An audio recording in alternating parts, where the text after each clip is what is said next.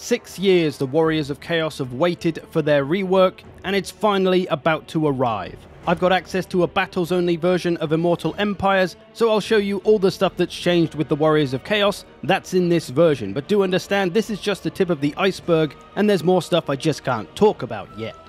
We'll kick it off with the Lords, and Be'lakor is a new addition for the Warriors of Chaos. He can now be in the Demons of Chaos roster, of course, but also the Warriors of Chaos as well. So a nice new Flying Lord option for the Warriors of Chaos. He's pretty much the same as before as well. Still got the Lore of Shadows and all his powerful abilities. Be'lakor. There's also a new Demon Prince Lord that isn't the same as any other Demon Prince Lord, as he comes with the Lore of Fire. So he's actually a caster as well. Just another nice versatile Lord option for the Warriors of Chaos. What about the OG legendary lords then of the Warriors of Chaos? Starting with Archaon. He's the one who's had the most of a rework. There are some visual changes, like his chin's not supposed to be clipping through his armor too much anymore. I say that as it's literally clipping through the armor. And I feel like maybe his stance is a little bit different. He looks a little more powerful stood there, but I don't know. Maybe he's always been like that and I just haven't seen Archaon on foot for a while. But the biggest changes to the lad is that he no longer just has the Lore of Fire as he did before. He now has a mixed spellbook. For some abilities, we got Fight or Die, Slayer of Kings is the same. There's this new one, Armor of Morkar, which gives plus 24 melee defense and charge reflection to an area. So that's pretty powerful if you used it at the right moment, right before somebody's about to charge all your boys, you can get them with some charge reflection. For his new mixed spell lore, he has the Purple Sun from the old Lore of Death, the big Vortex spell, Transmutation of Lead, Flaming Sword of Ruin, the Burning Head, Spirit Leech, and Searing Doom. So a mixture of death, fire, and metal. Seems like the perfect combination for Archaon, really. He's still got Frenzy, Kindle Flame, he's got the Paragon of Ruin, which gives immunity to psychology and charge bonus to allies. The Crown of Domination has changed a little bit, giving Archaon Terror. Otherwise, everything is pretty much the same. Overall, pretty nice changes. I'm not sure about the mixed lore book. I kind of liked the fire lore. It was useful having the Fireball spell, because you could use that as kind of an anti-air tool in a faction that doesn't have a ton of ranged. That extra magic missile was useful. But aside from all that stuff, there's a much bigger change that's coming along with this update, and that is that Chaos Ponies are no more. The Warriors of Chaos actually now have horses that look like they could carry a 400-pound armor-clad Chaos Warrior. Here's a comparison of some Chaos Knights next to Empire Knights, regular old human horses against these absolute behemoth horses that, well, make it look like the Empire are now riding ponies. So yeah, nice to see the Chaos horses a little bit more thematically correct. For the other legendary lords, Kolek is pretty much the same old guy. He's gained a new damage-dealing ability, Tempest of Rage, for himself. Still got his little lightning bombardment and such. Prince Sigvald now can not only be in the Warriors of Chaos roster, but also in the Slaanesh roster as a legendary lord there. Otherwise, he's pretty much the same, except for these few ability changes. He has Paragon of Excess, reducing nearby enemy melee attack by 5.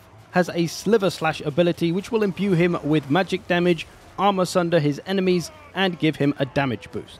And for Sartorial, he seems to be pretty much the same, except like Sigvald, he can now cross over into a different faction. That faction is, of course, Tzeentch. So Sartorial is in the Warriors of Chaos roster and the Tzeentch roster. And he's finally figured out how to fly as well, bless him, so he doesn't have to run around anymore like a chicken with wings that can't fly. As for the rest of the roster, it seems like some units have had a bit of a makeover, especially the two heroes. You can see those at the very start of this video in the intro. But a big new system to the Warriors of Chaos overall is the Marks of Chaos system, which now allows them to bring other types of Chaos infantry, such as the Khorne version of Warriors of Chaos and the Halberd version, so you'll be able to choose between the different types. They've also gained the dual weapon ones as well, but where the Marks of Chaos system comes into play is with unit caps on, you'll only be able to bring 4 of these Mark of Chaos units. And it's not just Khorne units that you can bring. You can bring all of these as well, potentially, and these are from all different Chaos factions. Here we've got the Chaos Knights of Tzeentch. They've had a very nice visual rework as well. You can see they look much nicer. Let's get up close, get a good angle. Show your faces, lads. The light's on the wrong side, but you get the idea. They look very nice now. So that's a Tzeentch unit that you can have in the Warriors of Chaos, as well as the Doom Knights. So you can now get some flying cavalry in the Warriors of Chaos, truly changing up the versatility of their roster, as well as all the other units as well. You can also get the Khorne Skull Crushers, so there's some powerful anti-large armor-piercing cavalry that they didn't really have before. You want some much faster cavalry? Well, you can get these Slaanesh Hellstriders as well. So you've got all these new options with the Warriors of Chaos. but they are limited, so they're a good way to just kind of accent your army. It's still the Warriors of Chaos overall and their playstyle and their whole vibe, but now you can just use the monogod units to maybe fill in any holes that this roster or your army might have. So in Custom Battle, you've got all of these usual Warriors of Chaos units, but now you've got some of the new Warhammer 3 monogod units in your army, but not all of them. A lot of them are locked away behind the extended roster, which is the new name for campaign exclusive essentially. So in custom battles and multiplayer, things like this, like the Fiends and the Bloodletters, you won't be able to get with unit caps on anyway. But in campaign, I'm sure these units will probably be available. So you get those new monogod units, but you also get any kind of unit that the Chaos Warriors already have. So Forsaken, you could either have the normal Forsaken or you can have the Nurgle Forsaken. The Chaos Spawn, you could have any of the different types of Chaos Spawn. You could have normal Chaos Warhounds or the Khorne Chaos Warhounds. You could have a Gorby's Chariot or a Khorne Gorby's Chariot. So you're able to just bring the normal types or the slightly more monogod specific units instead. The biggest unit change to the Warriors of Chaos roster seems to come for the aspiring champions, who have not only had a little bit of a visual overhaul, but they're now twice as expensive at 1,100. Why? Because they've got double the health they used to have and double the damage, or double the weapon strength I should say.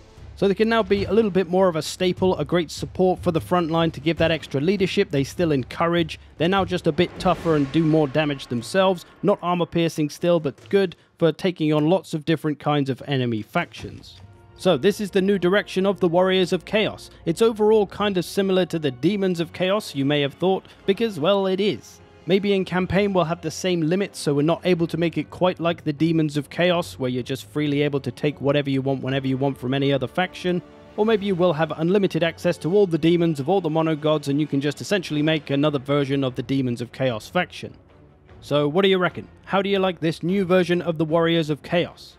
I kind of worry that it might be a little bit too much like the Demons of Chaos, and thus the Warriors of Chaos as a faction will kind of lose their identity and it'll just kind of blend into the Demons of Chaos as well, which I guess is kind of how it's supposed to be, right, lore-wise, I would think. I don't know, lore nerds, you can tell me. I guess we'll have to wait and see what they do with their campaign mechanics to really be able to tell where the Warriors of Chaos are going. Hopefully it's quite a fresh experience though. Hopefully it's not a horde anymore where we have to replenish for 80 turns between attacking anybody. And the other question we have to ask is, what of the Chaos Invasion? Is that still going to be a thing? Is the Chaos still going to spawn a ton of armies if we're not playing as them and come after us or come after everybody to try and cause the good old end times? Personally, I'd still like to see it in some form, I think, but as a toggleable option, just like it is in Warhammer 2, for those who don't like it, you can simply turn it off. I know a lot of people just find it annoying, but I kind of like it when half the map just gets destroyed by this crazy, unstoppable force. Anyway, let me know what you think. I hope you've enjoyed this. Thanks for watching. I will see you in the future.